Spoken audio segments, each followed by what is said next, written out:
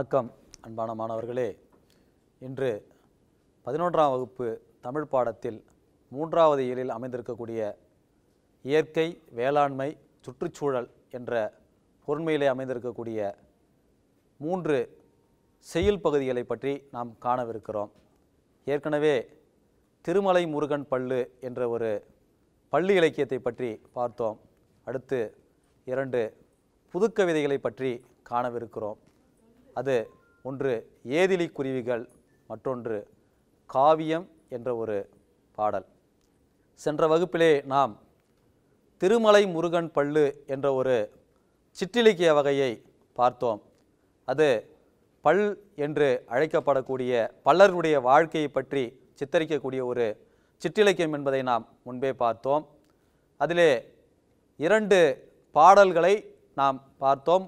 ஒன்று வடகரை நாடு, அதில் முருகப்பெருமானுடைய பெருமையை சொல்லக்கூடியது. திருமலை என்ற ஊரில் இருக்கக்கூடிய முருகப்பெருமானுடைய பெருமையை சொல்லக்கூடியது அந்த பாடல். 2வது பாடல் தென்கரை நாடு. அந்த தென்கரை நாட்டினுடைய வளம், அங்கே இருக்கக்கூடிய குற்றாலநாதராகிய சிவபெருமானினுடைய அந்த சிறப்புகளை பற்றி கூறக்கூடிய 2 பாடல்களை பார்த்தோம். அப்படிப்பட்ட அந்த வளத்தை உடைய அந்த 2 நாட்டிலே அந்த மிகச் சிறப்பான வளமானது காணப்படுகிறது என்ற ஒரு செய்தியை நாம் அங்கே பார்த்தோம். இந்த 2 பாடல்களுக்கும் இருக்கக்கூடிய இலக்கண குறிப்பு, மீதம் இருக்கக்கூடிய அந்த பகுதியிலே இந்த பள்ளுவிலே இடம்பெற்றிருக்கக்கூடிய ஒரு சில செய்திகளை மட்டும் நாம் இந்த வகுப்பிலே பார்த்துவிட்டு அடுத்ததாக 2 புதுக்கவிதைகளுக்கு செல்லலாம் என்று இருக்கிறேன். இதில் இருக்கக்கூடிய இலக்கண குறிப்புகளை பார்த்தோம் என்று சொன்னால், செங்கயல், வெண்சங்கு இரண்டும் பண்பு தொகைகள். அகிர்புகை என்பது 6ஆம் வேற்றுமை தொகை. மஞ்ஞையும் கொண்டலும் என்பது எண்ணும்மை. கொன்றை சூடு என்பது 2ஆம் வேற்றுமை தொகை. நாம் ஒரு பழமொழி ஒன்றை பார்த்தோம். அது என்ன என்று சொன்னால், நெல்லு வகையை எண்ணினாலும் எண்ணலாம், பள்ளு வகையை எண்ண முடியாது என்பது அது. இங்கே இந்த திருமலை முருகன் பள்ளு நிறைய நெல் வகைகளை இங்கே எடுத்து காட்டுகிறது. நமக்கெல்லாம் தெரிந்த நெல் வகைகள் என்ன என்று சொன்னால், பொன்னி தெரியும், ஐயார் 20 தெரியும், குண்டு நெல் தெரியும், அவ்வளோதான். ஆனால் பழைய காலத்திலே இருந்த நெல் வகைகளை இங்கே பட்டியலிடுகிறது இந்த திருமலை முருகன் பள்ளு.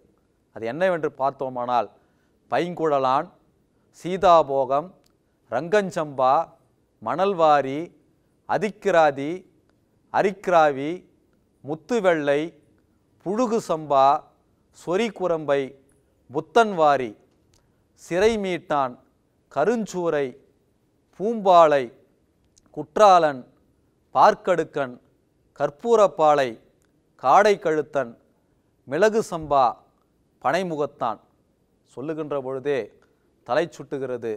இத்தனை வகையான நெல் வகைகளா என்று நம்முடைய தமிழ்நாட்டிலே இன்றைக்கு இருந்து மறைந்து போன அத்தனை நெல் வகைகளும் இங்கே திருமலை முருகன் பல்லானது பட்டியலிடுகிறது. மறைந்த நம்முடைய நம்மாழ்வார் அவர்கள் இந்த நெல் வகைகளிலே ஒரு சிலவற்றை எல்லாம் மீட்டிருக்கிறார். மற்ற நெல் வகைகள் எல்லாம் எங்கே சென்றது என்பது நமக்கு தெரியாமல் போயிருக்கிறது. அடுத்து அந்த திருமலை முருகன் பள்ளு மாடு வகைகளை பற்றி இங்கே சொல்லுகிறது. இன்றைக்கு நமக்கு தெரிந்தது எல்லாம் வெளிநாட்டிலிருந்து வந்து பால் கறக்கக்கூடிய, மிகுதியாக பால் கறக்கக்கூடிய பசுக்களைத்தான் இன்றைக்கு நமக்கு தெரியும். அந்த மாடுகளுக்கு, காளைகளுக்கு திமில் என்பதே இருக்காது. ஆனால் இங்கே திமிலோடு கூடிய இந்த காளைகளை இங்கே வகைப்படுத்துகிறது இந்த திருமலை முருகன் பள்ளு. காரி, தொந்திக்காளை, மால்காளை, மறைக்காளை, மயிலைக்காளை, மேழைக்காளை, செம்மறையான், கருமறையான் என்று இத்தனை காளைகளை இன்றைக்கு வகைப்படுத்துகிறது திருமலை முருகன் பள்ளு. நாம் இன்றைக்கு ஏறு தழுவுதல் என்று சொல்லக்கூடிய இந்த சல்லிக்கட்டில் மட்டும் இந்த காளைகளை எல்லாம் இன்றைக்கு திரையில் மட்டும்தான் பார்த்து கொண்டிருக்கிறோம். இந்த காளைகள் எல்லாம் எங்கே சென்று மறைந்தன என்பது இன்றைக்கு நமக்கு தெரியாத ஒன்றாக இருக்கிறது. அன்றைக்கு ஏற்பூட்டி உழுவதற்கு காளைகள் மட்டுமே பயன்பட்டன. ஆனால் இன்றைக்கு உழுகருவிகள் எல்லாம் வந்த காரணத்தினால் இத்தனை மாடுகளுடைய இனமும் இன்றைக்கு அழிந்து போனது என்பது ஒரு உண்மை.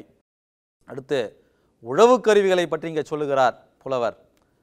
கலப்பை, நுகம், பூட்டு, கயிறு, வள்ளைக்கை, உழக்கோல், கொழு, கயமரம், மண்வெட்டி, வடம். பா, இத்தனை கருவிகளும் அன்றைய காலத்திலே இருந்திருக்கிறது. திருமலை முருகன் பள்ளுவில் கண்காணி, இன்றைக்கு பேச்சு வழக்கில் கண்காணி என்று பயன்படுத்தப்படுகிறது. கண்காணம் என்பது பயிர் தொழிலில் கையாளப்படக்கூடிய ஒரு சொல். இன்றைக்கு அது கண்காணம் என்று வழங்கப்படுகிறது. இதனுடைய பொருள் நாள்தோறும் வயலில் நெல் அறுவடை செய்து களத்தில் ஒப்படி செய்யப்படும் நெல் அளவு என்பதாகும். கண்காணி என்பது இந்த ஒப்புடியை மேற்பார்வை செய்பவரை குறிக்கும். இன்றைக்கு நெல்லை அறுத்து இன்றைக்கெல்லாம் எந்திரங்கள் வந்துவிட்டன. ஆனால் பழங்காலத்திலே நெல்லை அறுவடை செய்வார்கள். அதை கொண்டு சென்று களத்து மேட்டிலே சென்று நெற்கட்டுகளாக கொண்டு போய் சேர்த்து விட்டு அதை அடிப்பார்கள். அடித்து மாடுகளை வைத்து புனை ஓட்டுவார்கள். அதிலிருந்து வரக்கூடிய நெல்லை தூற்றி அதில் கல் போன்ற நெல்லிலே கல் போன்ற எந்த ஒன்றும் இல்லாமல், பதர்கள் இல்லாமல் அதையெல்லாம் மிக அருமையாக தூற்றி கொண்டு வந்து மிகச்சிறந்த நெல்மணிகளை மட்டுமே கொண்டு வந்து சேர்க்கக்கூடியதை ஒருவர் பார்வையிட்டு கொண்டிருப்பார். அவருக்கு பேர் என்ன என்று சொன்னால் கண்காணிப்பாளர் என்ற அந்த ஒரு பெயரிலே கண்காணி என்று வழங்கப்படுகிறது. இதெல்லாம் இன்றைய தலைமுறைக்கு தெரியாமலே போய்விடுமோ என்னவோ என்று நினைத்துதான் இந்த பொருண்மையிலே பாடத்தை தயாரித்த இந்த ஆசிரியர்கள் இந்த கருவிகளையெல்லாம் எடுத்துக்காட்ட வேண்டும் என்ற ஒரு ஆவலிலே இந்த பாடத்திலே வைத்திருக்கிறார்கள். மாணவர்கள் இதையெல்லாம் தெரிந்து கொண்டு அதை பயன்படுத்த வேண்டுமாய் கேட்டுக்கொள்கிறேன். அடுத்ததாக நாம் இந்த பொருண்மையிலே காணப்போவது ஏதிலி குருவிகள் என்ற ஒரு பகுதி. இந்த பாடலை எழுதியவர் அழகிய பெரியவன் என்ற ஒரு கவிஞர். இவர் வேலூர் மாவட்டம் பேரணாம்பட்டை சேர்ந்தவர். தகப்பன் கொடி என்ற ஒரு புதினத்திற்காக 2003ஆம் ஆண்டு தமிழக அரசினுடைய விருதினை பெற்றிருக்கிறார். இவர் ஒரு அரசு பள்ளியினுடைய ஆசிரியர். இவருடைய சிறுகதை தொகுப்புகள் என்னென்ன என்று பார்த்தால் குறடு, நெறிக்கட்டு, இந்த இரண்டும் சிறுகதை தொகுப்புகள். இவருடைய கவிதை தொகுப்புகள் உனக்கும் எனக்குமான சொல், அரூப நஞ்சு என்பது இவருடைய கவிதை தொகுப்புகளாகும். மீள்கோணம், பெருகும் வேட்கை, இந்த இரண்டும் கட்டுரை தொகுப்புகளாகும். இவர் பாடிய இந்த மிகச்சிறந்த ஒரு பாடல் புதுக்கவிதையாக இங்கே வருகிறது. புதுக்கவிதைக்கு வித்திட்டவரே பாரதியார். பாரதியாரிலிருந்து தான் புதுக்கவிதையானது தொடங்குகிறது. மரபு தலைகளை எல்லாம் தகர்த்தெறிந்து மரபு தலைகளிலிருந்து மீறி யாப்பு என்ற ஒரு கட்டுக்குள் அடங்காமல் பீரிட்டு வெளிவருவது தான் புதுக்கவிதை. அந்த வகையிலே புதுக்கவிதை என்பது மானுடம் பாடக்கூடிய ஒரு நெறியை இங்கே நமக்கு சொல்லித் தருகிறது. மானுடம் பாடுவதிலே புதுக்கவிதையை போல நறுக்கு தெரித்தார் போல சொல்லுவதற்கு வேற எந்த கவிதையும் இங்கே பயன்படாது. இந்த புதுக்கவிதை என்பது இங்கே நமக்கு பாடமாக வைக்கப்பட்டிருக்கிறது.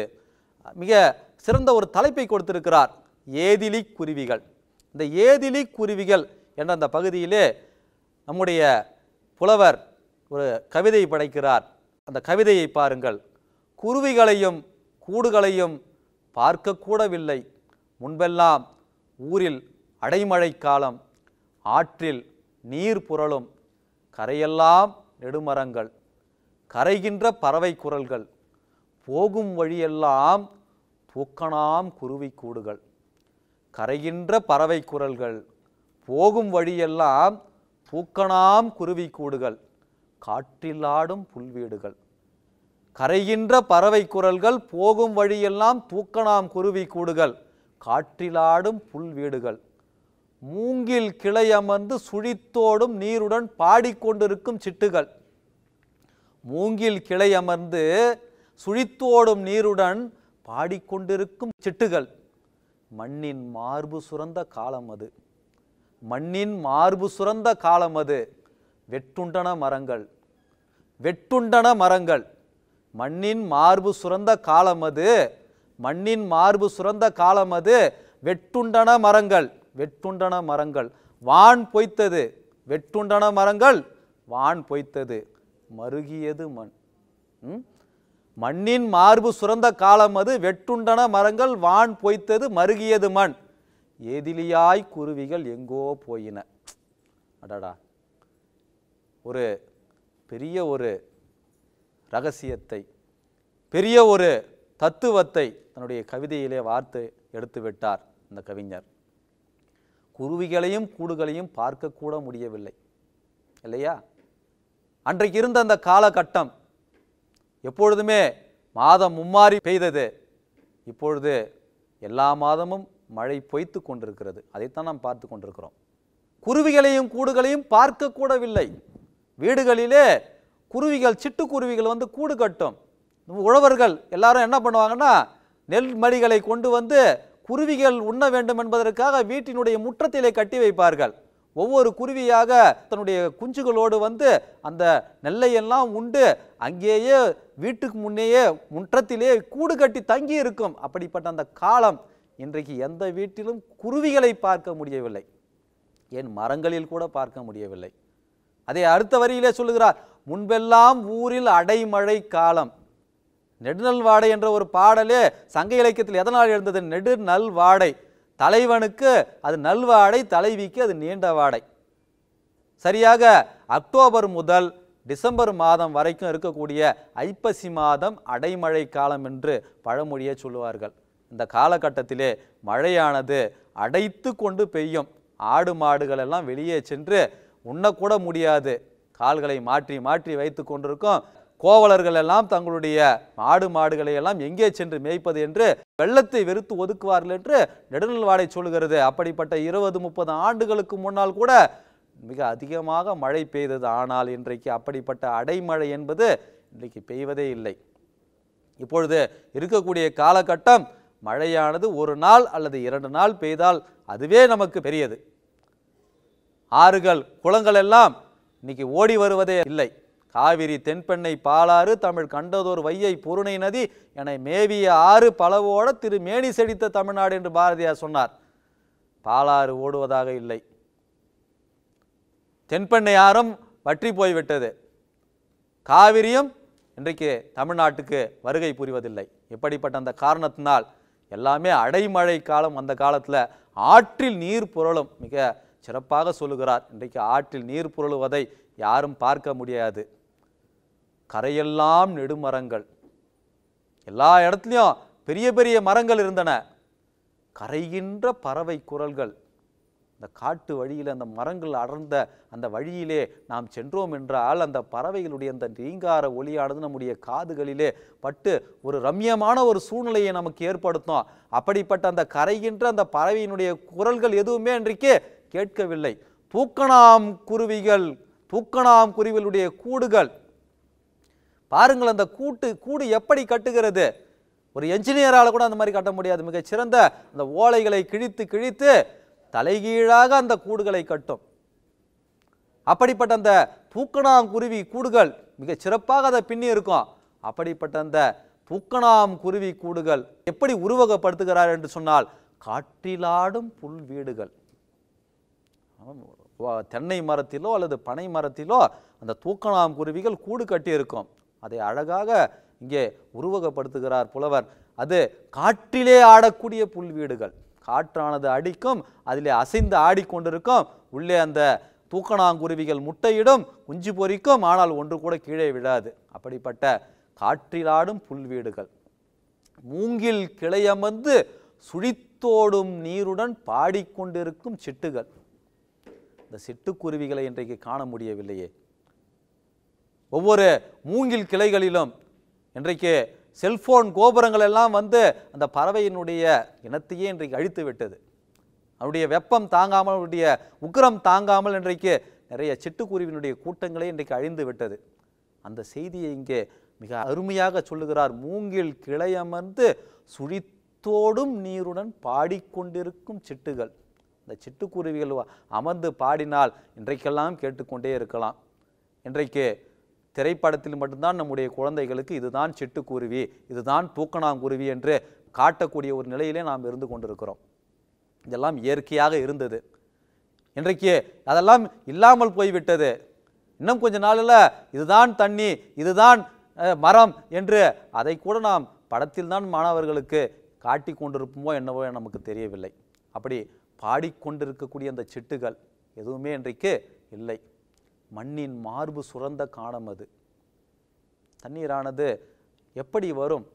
மழை பெய்கின்ற காலத்திலே மழை நீரானது ஆறுகளிலே ஓடி வரும்.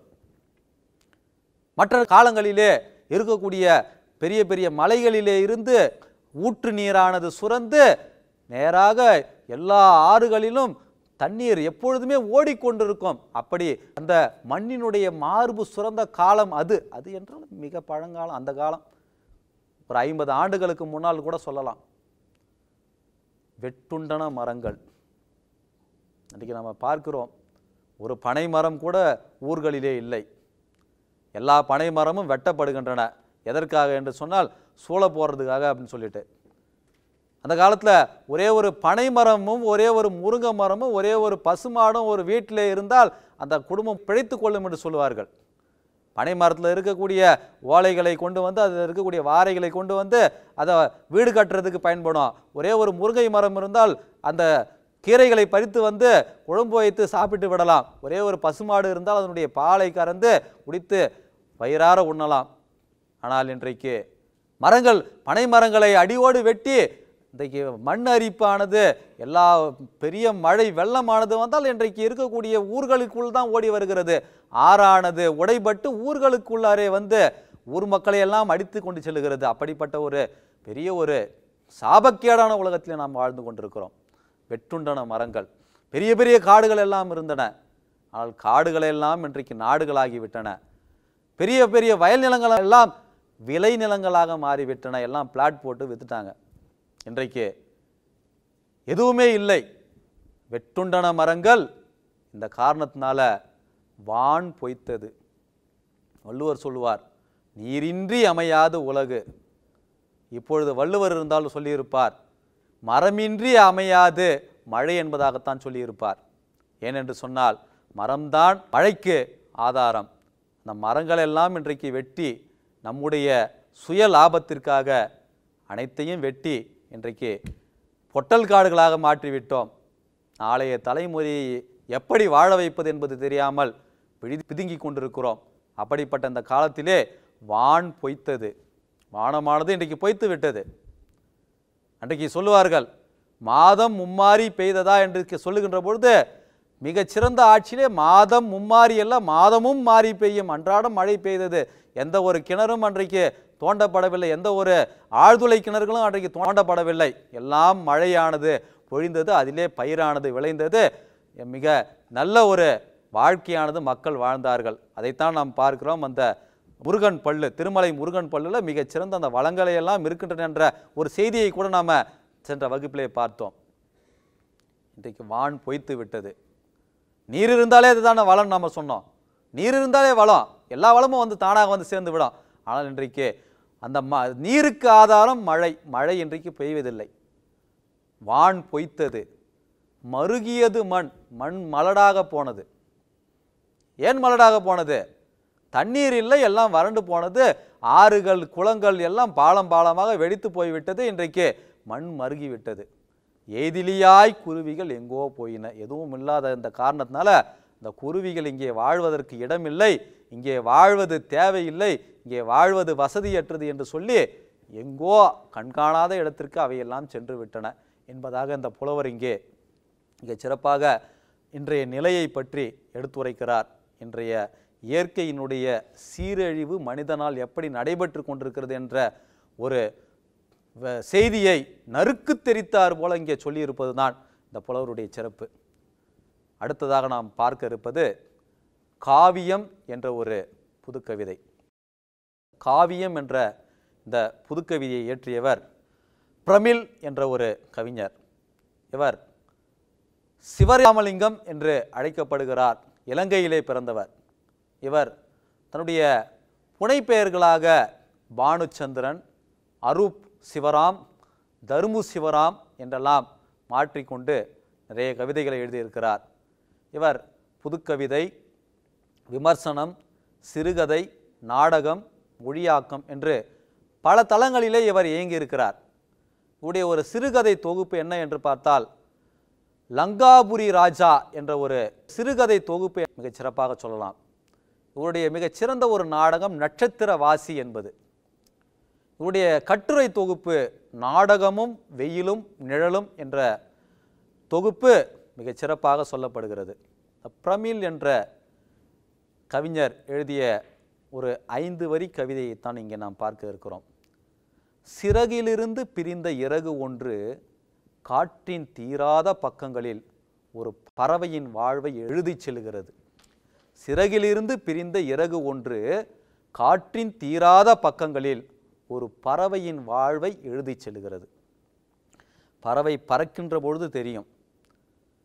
அது ஏதாவது ஒரு இறகானது அதனுடைய உடம்பிலிருந்து வெளியேறி காற்றிலே இப்படியும் அப்படியுமாக மிதந்து கொண்டு கீழே விடும். அதை சொல்லுகிறார் இங்கே. சிறகிலிருந்து பிரிந்த இறகு ஒன்று காற்றின் தீராத பக்கங்களில் ஒரு பறவையின் வாழ்வை எழுதி செல்கிறது. காற்று இருக்கிறது என்பதை நாம் தெரிந்து கொள்கிறோம். எப்படி என்றால் அந்த இறகானது ஒரே சீராக கீழே விழுவதில்லை. இப்படியும் அப்படியும் அசைந்து அசைந்து ஆடி கீழே விழும். அந்த காற்றினுடைய தீராத பக்கங்களில் ஒரு பறவையினுடைய வாழ்வு. ஒரு பறவையினுடைய வாழ்வு என்பது எப்படிப்பட்டது என்றால், முன்னே பாடத்திலே பார்த்தோம் இல்லையா, இன்றைக்கு குருவிகளை காணவில்லை, பறவைகளை காணவில்லை என்று. பறவைகள் என்ற ஒன்று இருந்தது.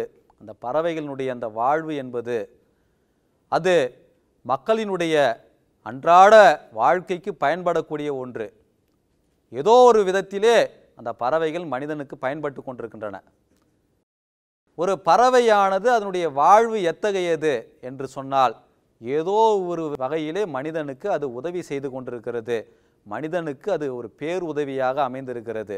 பறவைகள் இல்லை என்று சொன்னால் இயற்கையினுடைய அந்த சமநிலை என்பது இல்லாமல் போய்விடும். இன்றைக்கு நாம் காணக்கூடிய அப்படி ஒரு இயற்கையை பற்றி இங்கே அவர் சொல்லுகிறார். அந்த பறவையானது காட்டினுடைய தீராத பக்கங்களில் அந்த சிறகுகளை மட்டும் நாம் வைத்திருப்பதில் பொருள் இல்லை. பறவைகளை நாம் உருவாக்க வேண்டும். பறவைகளை அழிவினுடைய விளிம்புக்கு நாம் செலுத்திவிடக்கூடாது என்பதாக இந்த பாடலிலே அவர் சொல்லியிருக்கிறார். பறவைகள் கூட ஒரு இயற்கையினுடைய பாதுகாவலர் தான் என்பதை இந்த சிறகை வைத்து கொண்டு இந்த பறவையினுடைய அந்த வாழ்வியலை பற்றி இங்கே பிரமிழ் என்ற அந்த கவிஞர் மிகச் சிறப்பாக சொல்லுகிறார். மாணவர்களே, நாம் இந்த முன்னால் பார்த்த திருமலை முருகன் பல்லு சொல்லக்கூடிய மாடுகளினுடைய வகை, நெல்லினுடைய வகை, இந்த உழுக்கருவிகளுடைய அந்த வகைகளையெல்லாம் பாருங்கள். இது போன்ற உங்களால் பழங்காலத்தில் விடுபட்ட அந்த என்னென்னலாம் இன்றைக்கு இல்லாமல் போனதோ அதையெல்லாம் ஒரு தரவுகளாக தயார் செய்து உங்களுடைய ஆசிரியரிடம் அதை காட்டுங்கள். மேலும் இன்றைக்கு இருக்கக்கூடிய வெட்டுண்ட மரங்களால் இன்றைக்கு நாம் அனுபவித்து கொண்டு வரக்கூடிய அனைத்து இன்னல்களை பற்றியும் பட்டியலிடுங்கள். வீட்டுக்கு ஒரு மரம் வளர்த்து மீண்டும் இயற்கையினுடைய சமநிலையை காப்போம் என்பதாக சொல்லி, இந்த பாடப்பகுதிகளிலே புத்தகத்திலே ஒரு சில வினாக்கள் மட்டுமே கேட்கப்பட்டிருக்கின்றன. ஆனால் இன்றைக்கு எல்லாமே நாமே உருவாக்கி கொள்ளக்கூடிய வினாக்கள் தான் இன்றைக்கு வருகின்றன. ஆகவே மாணவர்கள் புத்தகத்தில் இருக்கக்கூடிய வினாக்களை மட்டுமே படித்து கொண்டிருக்காமல் ஒவ்வொரு பாடலையும் தனியாக படித்து பாருங்கள். அந்த பாடல்களிலே என்னென்ன கேள்விகளை கேட்கலாம் என்று நீங்களே கேட்டு பாருங்கள். அப்பொழுது உங்களுக்கே கேள்விகள் என்ன என்று தெரிய வரும். அதற்குண்டான விடைகளையும் நீங்கள் எண்ணி பாருங்கள், அதை எழுதி பாருங்கள். அதன் மூலமாக எப்படிப்பட்ட வினாவை அரசு தேர்வுகளிலே கேட்டாலும் அதற்கு தயார்படுத்துகின்ற அளவிலே வகையிலே தங்களுடைய ஆளுமையை மாணவர்கள் வளர்த்து கொள்ள வேண்டும். உங்களுடைய வினாக்களை நீங்களே கேட்டு அதற்கு நீங்களே விடையும் எழுதிவிட்டீர்கள் என்று சொன்னால், இந்த பாடல்களை முழுமையாக படித்தால் அதுவே மிகச்சிறந்த ஒரு வெற்றியாக அமையும். ஆகவே கிரியேட்டிவ் கொஸ்டின்கள் என்று சொல்லக்கூடிய வகையிலே உங்களுக்குள் நீங்களே கேள்விகளை கேட்டு விடைகளை தயார் செய்து கொண்டு அதன் மூலமாக தேர்விலே வெற்றி பெறுங்கள். படிப்பதற்காக மட்டுமல்ல, மதிப்பெண்களுக்காக மட்டுமல்ல, நம்முடைய வாழ்வியலுக்காகவும் இந்த கவிதைகள் என்பதாக நாம் புரிந்து கொண்டு வாழ்க்கையில் வெற்றி பெறுவோம். நன்றி. இந்நிகழ்ச்சியை பற்றிய தங்களின் மேலான கருத்துக்களை கீழ்கண்ட முகவரிக்கு கடிதம் மூலமாகவோ மின்னஞ்சல் மூலமாகவோ குறுஞ்செய்தி மூலமாகவோ தெரியப்படுத்தலாம்.